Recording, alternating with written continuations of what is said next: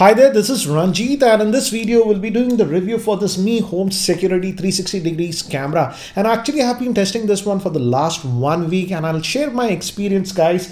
And I feel this is a product that is fine for some users but not for people who are really want really high good security, because guys, I also have a proper CCTV system, so I'll be doing some references with that one, because in some areas I found this one to be lacking. But first let's have a closer look at this one, and definitely it does have a lot of features. So guys, here we have the Mi camera itself. Again, I have taken it out because I was actually using, and you'll also need a smartphone because you have to install an app using which you'll see what is happening. And as you can see, I'll come back to the camera later. It says that it has AI motion detect, and it's a 360 degrees camera, and it's having a 1080p lens, and also says it has infrared vision and talkback features. And apart from this camera itself, I'll show you what else comes in this box. We get this small pamphlet which gives you a basic idea about this one, and we also get this I didn't use this. This is for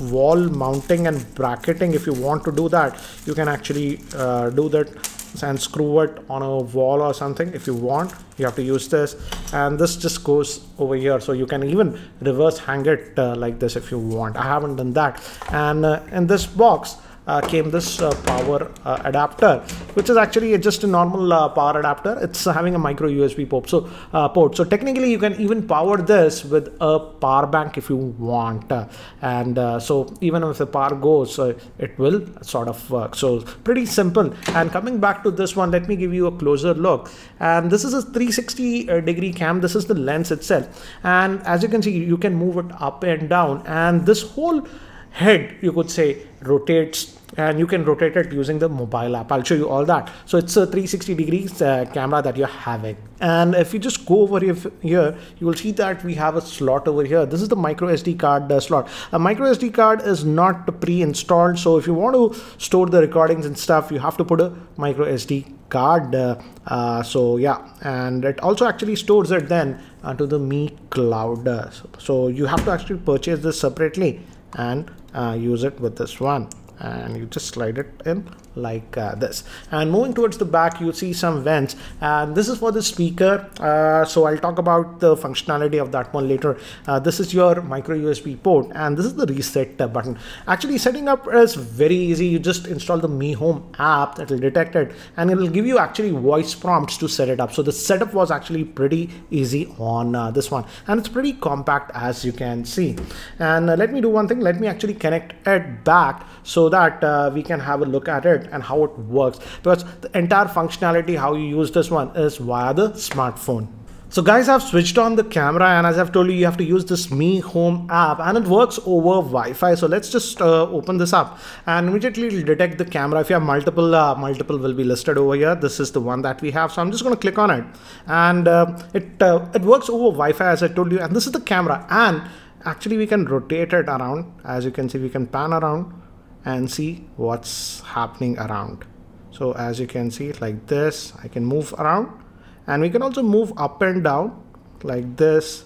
So this is a good thing. You can easily just manage whatever angle you want. For example, let's say you just want to monitor this area, somebody who's coming out from this area. So whenever this somebody comes out of this one, it will give you a notifications, and it has a lot of settings, and you can even enable audio.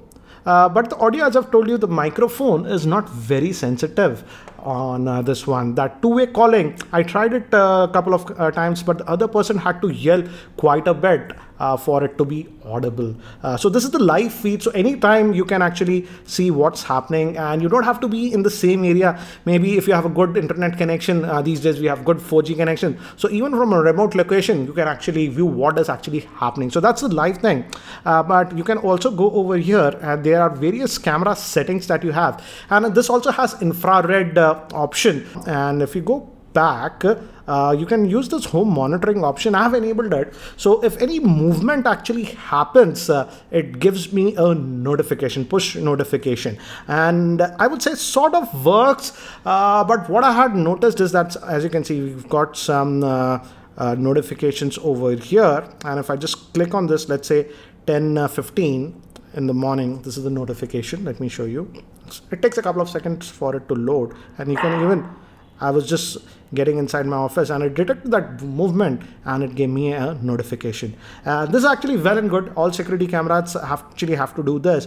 But what I've noticed is that the notifications don't come in real time. Sometimes there's a delay of 10 minutes, but sometimes there is a huge delay of maybe even,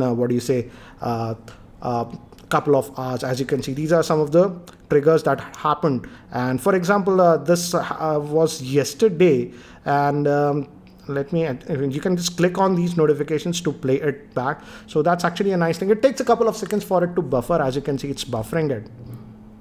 And so yeah, so it's basically pulling in the data. So it takes time because it's going to show you a video feed.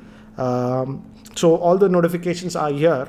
And as you can see, this was in dark situation, completely dark it is, but it's using that infrared, as you can see. Then also you can actually see that. So this is the notification thing. So you can actually ask it to send you notifications when something actually happens. For example, this must be today morning, I think so, 10:24 or something. I must have come inside the office and it detected that. Let's see. I moved the camera remotely, as you can see, so it detected that motion. So you get these notifications like this on this one. But the only annoyance that I have is that I just can't trust the notifications on this. This is not in real time. Sometimes, yes, pretty quick within 5 minutes or 10 minutes, but sometimes I have seen delays of even about 7 to 8 hours. So that's the basic functionality of this. And we can also initiate a voice call using this. But as I've told you, the microphone quality is just not that good. So again, it's not very clear. And I thought of using this one as an intercom, but because the microphone pickup was not that great, I won't rely on that one that much. But I like the fact that in terms of features, it does have a lot of features. The quality of the video that you're getting, because it's a 1080p sensor, is actually pretty good. It's a color sensor, and also that infrared actually works really well on this one. So what do I feel about this security camera? As I've said in my intro also, is this one is actually pretty okay for simple home users, or let's say even in a shop, you just want to have one camera, you're always there, you just want to know what's happening. You can use this one. You can rotate, for example, kids, what they're doing in your house. You can even pan around left and right. In that aspect, it is really good. But the problem is that in terms of home security, I found that the notifications that we get on this one were actually delayed quite a bit. Sometimes I got the notifications pretty quickly, just up to 5 minutes of the event, but sometimes the delay was as high as about 7 or 8 hours, which is sort of unacceptable, because let's say somebody comes in your house and you get the notification after 7 or 8 hours. What's the use of a security camera? In that aspect, I would say this was lacking quite a bit. And also I wanted to actually use that two-way intercom feature. Yes, technically it is working, but again, in practical usage, the speaker volume and the microphone volume was so low that it was simply not that audible. So I would say for simple home setup, if you just want to monitor, let's say kids in your house and stuff like that, this is okay. Or even in a shop, you just want to monitor something. But for places where you really need high security, then I still feel a proper CCTV system might be a better one, because I personally have a CCTV system that we had purchased about 1.5 years ago. It was a CP Plus 4-channel unit. Yes, initially it is going to be a little bit more expensive, but once you have the DVR box, it has a hard drive and stuff like that, adding cameras is actually relatively simple with that system. In fact, the CCTV cameras that we get range just around 1,400 rupees to about 1,500 rupees, and they're way more reliable. You get instant notifications when something happens, and that's what is needed with the security system. So anyways, guys, for simple home users and stuff, I feel this is very practical and easy to use, because again, with the proper CCTV system, again, you have a lot of work, hard drive, then camera. So yeah, the initial setup is a lot higher, but again, that provides robust, proper security. But for simple stuff, I feel yes, you can have a look at this one. Anyways, guys, that's it for now. Thanks for watching. This is Ranjit, and I hope to see you in my next video. Take care, guys.